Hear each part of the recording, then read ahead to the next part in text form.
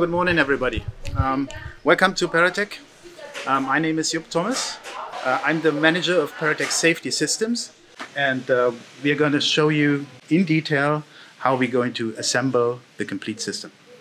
We start to attach the parachute lines to the parachute harness. Watching this will explain a lot of functionality and how the parachute works when you are under it as a user. So first step, we connect the parachute lines to the riser. So this is the most important difference to a round parachute. With a square parachute, you have a steering line. The steering line is being operated with a steering toggle, which I'm now going to connect to the line itself. You can simply pick it up from the riser by releasing the velcro. In this position, we will inspect the final connection between the parachute and the risers. So making sure that the outside line on the parachute is the outside line on the riser at the same time. So having inspected it, we'll tighten all the screws. This is one very interesting detail I'd like to show you is these four risers lead to the parachute, and attached to the rear risers we have the steering toggles. There are two options to steer the parachute. One option is by the steering toggles. You will release the brake as described, and the parachute will take the line and get to full glide ratio. Full glide ratio means full forward speed, full vertical speed. More comfortable and probably also interesting is to use the rearizer for steering with the brake set. So this means 50% brake for flight configuration and also for landing configuration. So packing the square parachute means to prepare it for the very best opening you can think of. The parachute is designed like a glider wing. So it has 7 cells.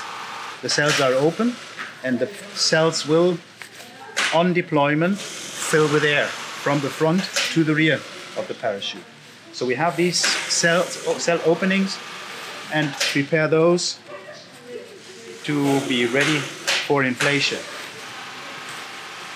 All the fabric is being sorted.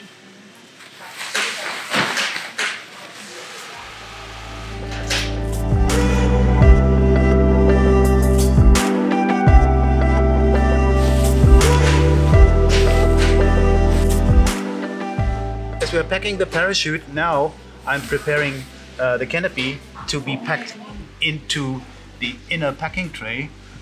We can imagine that the packing procedure is the reverse opening procedure. So this is slow motion, and the real opening, once you use the parachute on a bailout, is probably 2 to 3 seconds from initiating the deployment, pulling the ripcord, before you finally open parachute.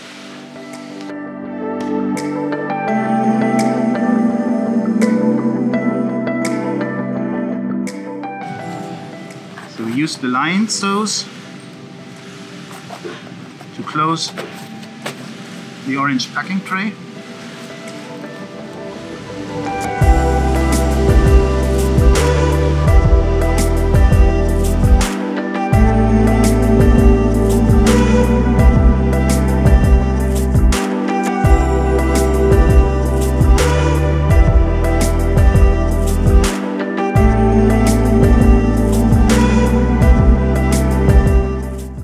Here we have the static line system, 4-meter static line, which we have sorted here.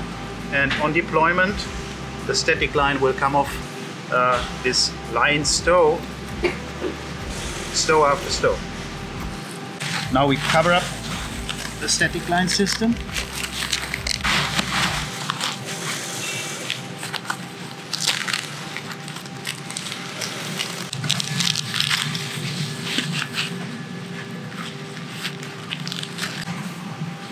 We put the risers to the outside because they don't want to hurt the pilot's back when he's sitting on the wingman.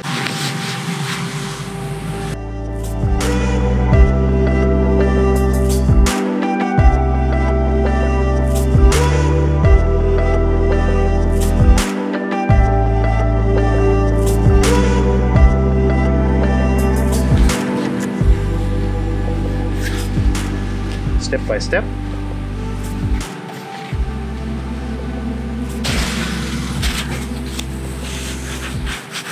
At this stage we have the parachute inside the outer pack tray.